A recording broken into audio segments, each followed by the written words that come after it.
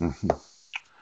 You know, there's this idea of charging a person with a tort. Yes, the tort of conversion. Poop. Hmm.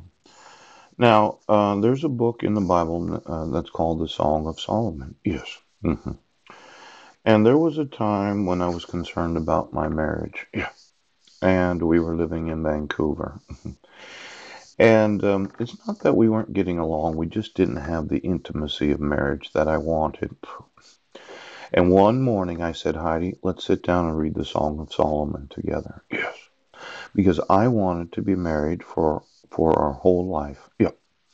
Now, during that morning, yes, we took turns reading the Song of Solomon. Do you remember that?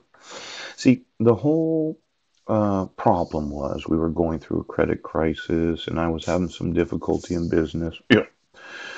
And when we first got together, I was doing very well. And then all of these problems started happening. And I realized the importance of business and the importance of family and why it is that we need to keep that intimacy together. Now, in the Song of Solomon, there's this individual, yes, that's very much in love. And a lot of times in relationships, when you don't know what to do, it's kind of a fun, intimate experience to read the different parts of the book of Song of Solomon. Yes. Now, the Song of Songs, yes, which is Solomon's. Let him kiss me with the kisses of his mouth, for thy love is better than wine. Oh, because of the savor of thy good ointments, thy name is as ointment poured forth. Therefore do we virgins love thee.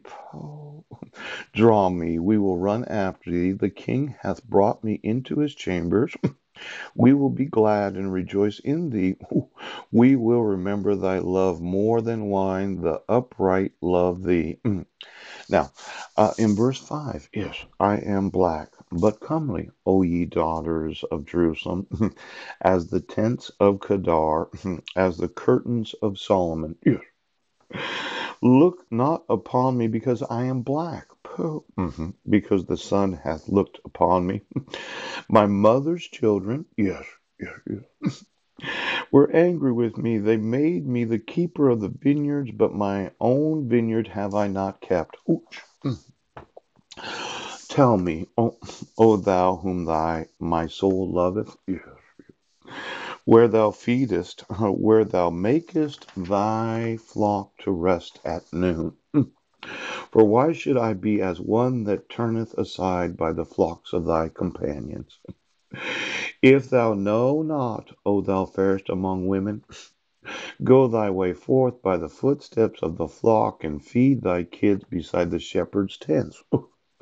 I have compared thee, O my love, to a company of horses in Pharaoh's chair. Thy cheeks are comely. Oh, thy cheeks, yes, with rows of jewels, thy neck with chains of gold. We will make thee borders of gold with studs of silver. While the king sitteth at his table, my spikenard sendeth forth the smell thereof. A bundle of myrrh is my well beloved unto me. He shall lie at night betwixt my breasts.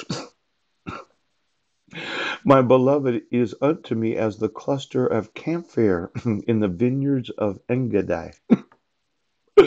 Behold, thou art fair, my love. Behold, thou art fair. Thou hast dove's eyes.